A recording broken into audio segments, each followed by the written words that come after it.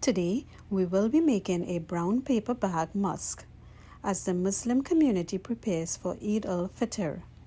A mosque is a Muslim place of worship. It is also called a masjid. Here are the steps to make your brown paper bag musk. First, draw and cut out a semicircle for the dome. You can use any round utensil as mentioned before. Then, cut out a door and other simple shapes to decorate the musk. Stick the cutout shapes onto the paper bag to form a musk design.